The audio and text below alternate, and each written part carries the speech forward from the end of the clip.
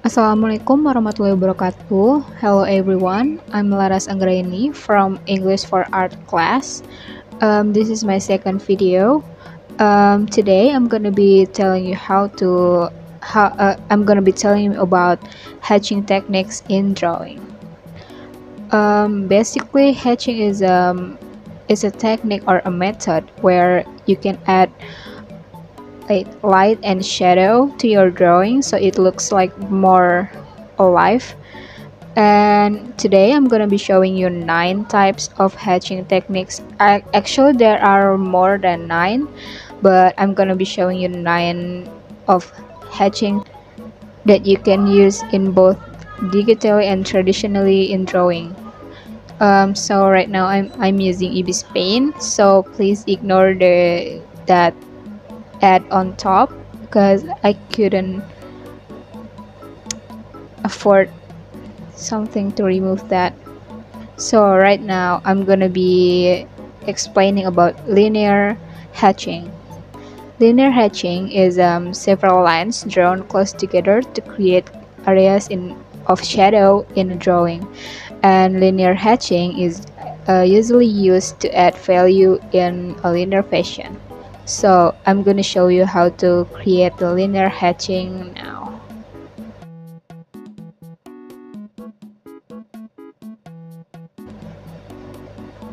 So the lines in linear hatching are usually close to each other, so it makes like a really nice gap and depth. And yeah, this is the linear hatching.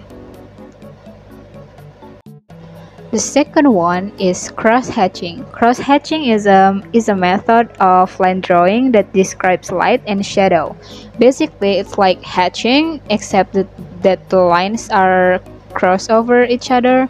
So, right, like linear hatching, but I'm gonna show you now.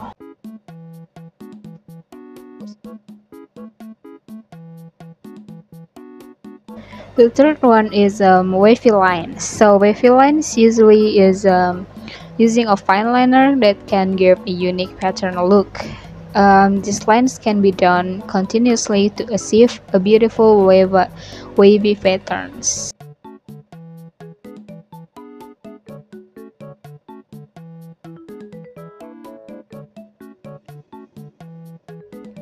The fourth hatching technique that I'm gonna be telling you is the scales. Scales is continuous pattern which is filled within borders. It can be any pattern which fills in the area. So right now I'm gonna be using like half circle, so it will look like this.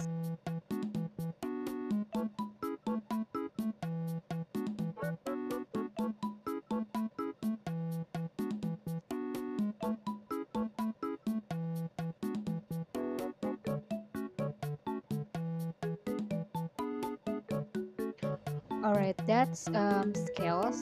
So next one is zigzag hatching. Zigzag hatching is line in zigzag pattern. So the more that the lines cross, the darker the value. Now I'm gonna show you how to do zigzag hatching.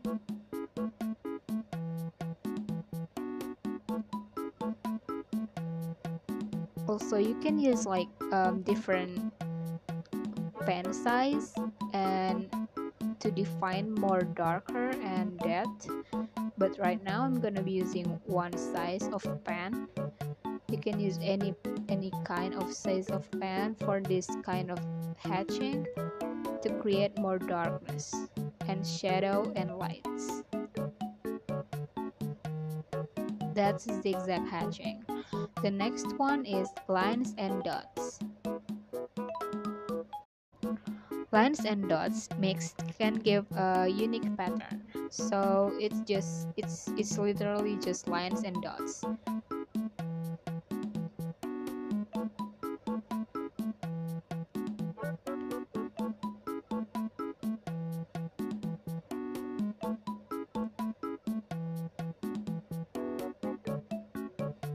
They're usually really close to each other, but it's kind of hard to do it on phone. So I'm gonna use it like this kind of distance. So yeah.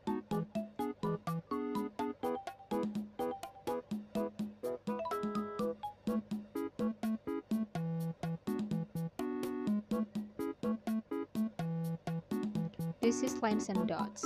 Okay, I'm gonna move into the next one is contour.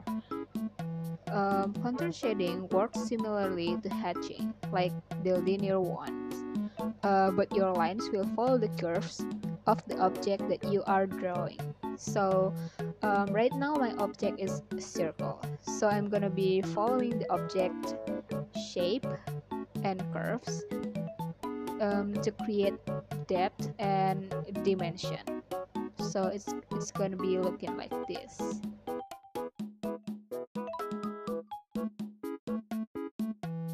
Cross contour starts with contoured lines rather than hatched lines. So it's the same as cross hatching, but it follows the curve of what you're drawing. So right now my object is circle, so I'm gonna follow the curves and cross contour it. Cross contour it.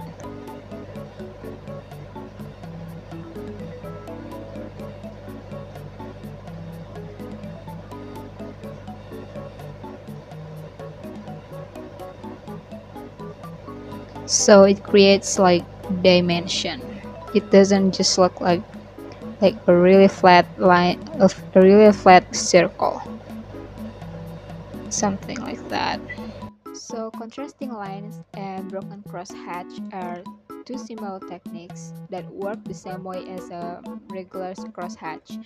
So it's literally just crosshatch, but you can use it as a pattern. So it looks like a randomized crosshatch pattern that looks like this.